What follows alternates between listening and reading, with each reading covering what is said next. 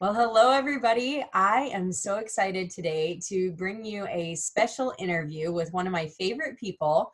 My uncle, Bill Crist, has an amazing story to tell, and he is going to share his heart with you. He's got one of the biggest hearts ever. He's been a longtime teacher and counselor and loves kids. And I tell you what, the room just lights up when he walks in. So I'm so excited to be able to bring this interview to you today. So, hey, Bill, how are you? I'm doing great, as always. Good. Um, Tell us your story. well, I have a news story. You know, Yes. I came to the Juice Plus family about 4 years ago, and that was a story. And then this fall, in September, I felt in my abdomen on the right side, just above my groin, a lump, a tumor. So I go to the doctor, CAT scans. It revealed I had non-Hodgkin's lymphoma. And I actually had 5 tumors, only one of which I noticed. And it got to be pretty good size, about the size of probably a cantaloupe. It got to be pretty good size, really. But I didn't feel bad. I never felt bad or anything. But anyway, took a while, and I was um, diagnosed with non-Hodgkin's lymphoma. And I know Michaela's grandmother had cancer a few years ago, and she was really able to help her nutritionally. I didn't know she'd helped many others since too, but so I got a hold of Michaela. Actually, I went to her website, stridingthrucancer.com. That's THRU, cancer.com. And it's a wealth of information. It really is. Even though we're related, I still went through every video on that Oh, website. Helped me a whole bunch. But basically, in a nutshell, the the um, the thought is, and I don't even call it a thought anymore. It's a fact that cancer feeds on sugar, and it will not exist in an alkaline environment. So right away, as soon as I had the CAT scan, and they told me there were 5 tumors, I was pretty certain that I had cancer. So right away, I started on the new way of eating. I don't even call it a diet anymore. It's my new way of eating. It's my new lifestyle. And I cut out all sugar, of course. And I didn't think I was a big sugar eater, but when I cut out bread, pasta, pizza, rice, I live in Southern California. They want to shove rice down you with everything. And so when I cut that out, and tortillas, flour tortillas are really high. Corn, I don't eat. I used to eat just a can of corn, thinking that was pretty healthy, but for turning to sugar, it turns to sugar pretty quickly. So I cut out all that stuff. I also changed my diet by eating a lot more greens, like kale, spinach, broccoli. I'm not a big broccoli fan, but I eat a few. But I put them in my smoothies. I use Complete, the Juice Plus shake, and I put like we bought some kale probably in October. We cut it up and kept the stems, and I put the stems in a bag and froze them. And now when I make a shake, I just put the stems in there. And I nice. Yeah. also drink, and it keeps my alkalinity. I've never hardly been below 7 ever since. I do that. I drink this stuff called Smart Water. Tony found this water that it goes into your body at 9.2 pH, and she found it at 99-cent store. She buys it by the case. Well, that's all we use. We even make coffee with it and everything. And Wow. that's a lot to keep my alkalinity up. I can really tell if I don't drink it. I really do. So Yeah.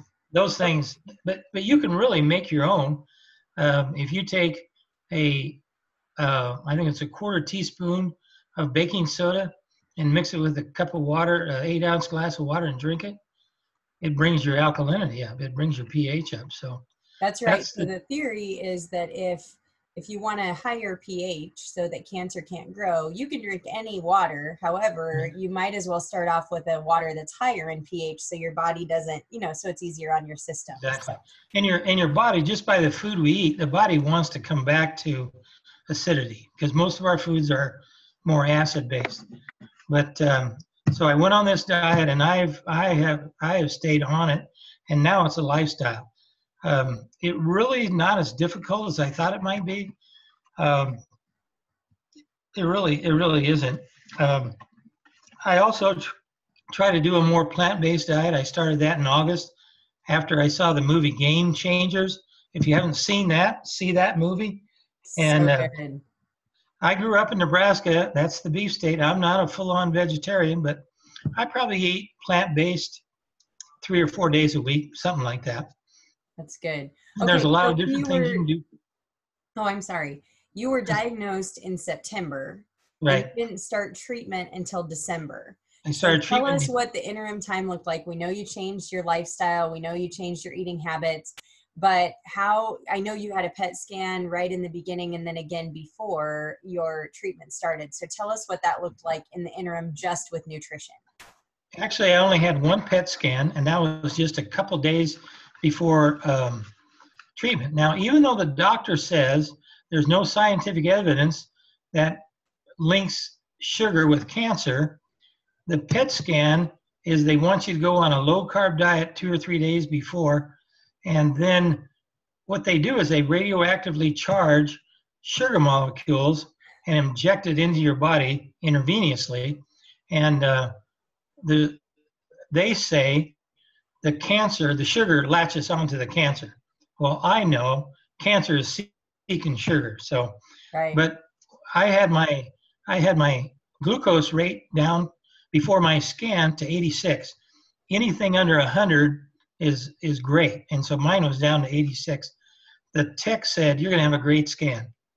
When I got to the scan, when the doctor read the scan with me, he says, I don't understand it. He said, when we did your biopsy in October, the biopsy showed that the big tumor was cancer 100% of the way through, and it was 7 inches in diameter. He said, now, for whatever reason, the whole middle of that is just mush. All the cancer cells inside that big tumor had already died, according to the PET scan. But he said, I don't really know how to explain it. You know So how to explain it. I didn't try. Right. Okay. So you are 2 treatments in now. You're doing the Right, R-CHOP protocol for non-Hodgkin's lymphoma. right. So tell us a little bit about how that has gone, side effects or things that surprised you, or, just tell us a little bit about that journey. You know, the side effects they tell you going in, nausea, sore mouth, um, sleepy all the time, tired all the time. I have not been affected by any of those particular side effects. They give you anti-nausea medicine. I have not taken one of the pills yet. And I have not even felt queasy, not nauseous, not even queasy. I just haven't had any side effects. About 2 weeks in to the first treatment, I got my first side effect, and I lost all my hair. So I didn't want to look like a mangy dog, so I just shaved it off. But I'm 68 years old. I look pretty normal, to my age group. I really do. When I went to the very first, this is an interesting part of this story. When I went to my very first treatment, a guy across from me, it was his first scan too, and they tell you to bring snacks because you're there for 8 hours the first day. And so my snacks were real healthy. I had some broccoli and some chicken. I had some apples. I had a little bit of cheese. I had some raw nuts. I drank a lot of water. I drank water after water after water. That's a big key with this cancer chemo is drink a lot of water. I drink probably 3 liters a day, and Wow. that's a big factor. For people who are watching this, water, water, water. Anyway, the guy across from me, his first snack was chips and salsa. You're not supposed to eat anything spicy, and a 32-ounce soda, Coca-Cola. Yeah. His second snack was some kind of fast food, I think a burrito, and another 32-ounce soda. By the time he left, his face was real swollen. It was real red. His eyes were sunk way back in his head. And he says, I got to get home and get to bed. And I was a few minutes after him. And I'm saying to the nurses, why do you have to have anybody drive? I could drive. I'm fine. And they said, well, not everybody handles it quite like you. But anyway, that's good. It's the lifestyle change that makes that happen. Yes. Because another thing, of course, I'm a Juice Plus person. And you know, if you take the trio, I happen to take the trio plus the Omega blend, and I double up about a week or two before treatment, because what that does is it detoxifies your body. And so when you go into treatment, they're going to put all this poison in your system that's going to put a lot of toxins in your system. But if your body is empty of toxins, your body can naturally get rid of the toxins like it should. Yeah. So expect, if you're drinking a lot of water, you're pretty toxic free. The first few days after chemo, they want you to stay pretty much quarantined. And I think I know the reason, because you don't get 5 steps away from the restroom. I'm not kidding you. Like right now, I'm 3 days out. I got my last treatment last Friday, and I'm just at the end of my detoxification. But this video can't last too long because I have to take a break. But that's a good thing. That's a good thing, because I really feel like all these things is helping me to take this chemo on, because chemo is no walk in the park. It's right. not like taking diabetic medicine or something like that. Right. Okay. Last question, and you can make it as quick as you want, but two treatments in, obviously going well. I can't believe day 3, usually that's kind of the roughest time, right? Days 1 through 5 or so. Have you had any challenges, or were there anything that, has anything happened that kind of surprised you? I know you're surprised that you haven't had many side effects other than the hair loss, but name any challenges that you've had. Our biggest challenge, and this is a rare challenge, they tell me, is when you're getting rid of this chemical, your body emits it, and you don't even notice it. It's not really a smell. My wife said it's more like an effect. She gets kind of a metallic taste in her mouth. If she's around me too close, her throat starts getting scratchy, her eyes start to water. And so that's really been all the way through chemo, at least the first time. The last few days, it wasn't so bad, maybe the last 5 days, but we've had to sleep in separate bedrooms. If we go for a drive in the car, we have to have the windows down. It's really been more difficult on her than it has me, other than the fact that I never sleep very good without my wife beside me. So that's been our biggest challenge. That's really been our biggest challenge. And they say it's a very rare that it happens, but some people are affected by it. And so that's really been our only challenge, to be real honest with you. I'm tired. I'm extra tired. I go to sleep easy, and I sleep hard. And 2 hours up, I got to get up and pee, and then I'm right back to sleep, though. Yeah. Another thing that I've found is food just doesn't taste good. Mm-hmm. Now, the challenge, they want you to eat 5 to 7 small meals a day, which I do, but it's really hard to get some things down. And I'm a foodie. I really am. I've challenged with my weight most of my life, and food is my fix. That's all there is to it. I'm not a drinker. I'm not a woman chaser. I'm not a drugger. Food is my fix. But that's been my biggest challenge. The best sideline is, because of this low carb, low sugar diet, I've lost about 25 pounds. And I got on the scale today, I lost another pound, because I'm not putting sugar. It's kind of a poison in itself. Yeah. I'm not putting those kind of things in my body. Yeah. And so my body's able to work more efficiently. And I think my metabolism, I'm not eating less, I'm eating plenty. Yeah.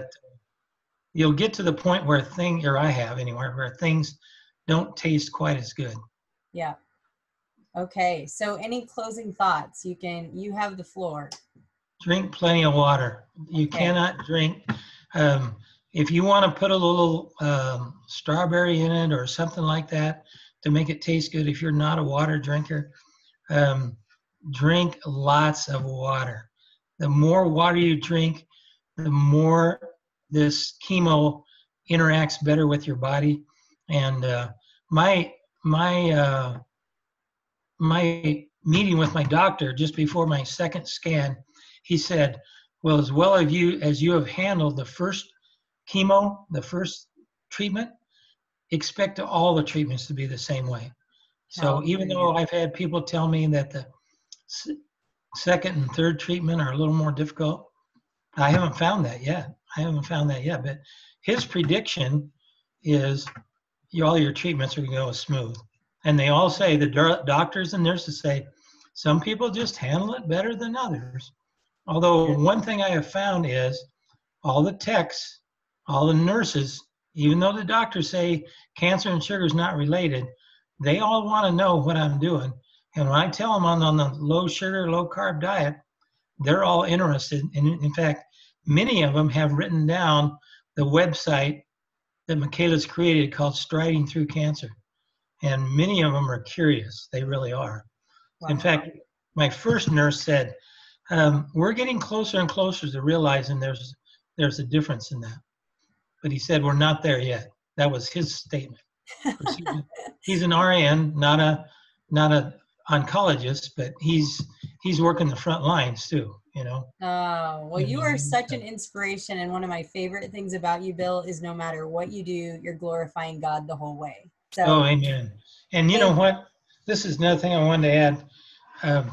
My community is extensive. You know, I've been a counselor for 42 years.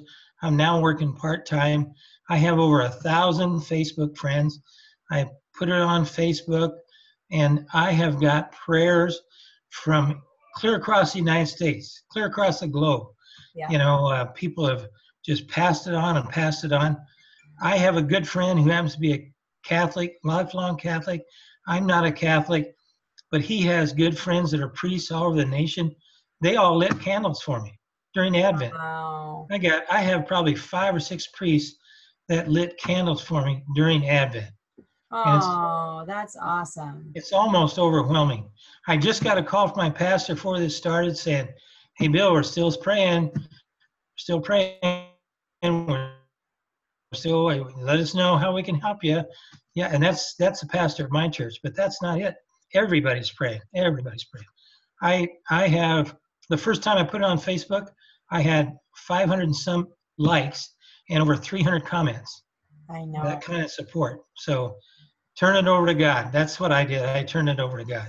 Oh, well, thank you so much for your time, Bill. We appreciate it so much. Oh, thank you, Michaela. I appreciate a whole lot. Thanks for this opportunity. You bet.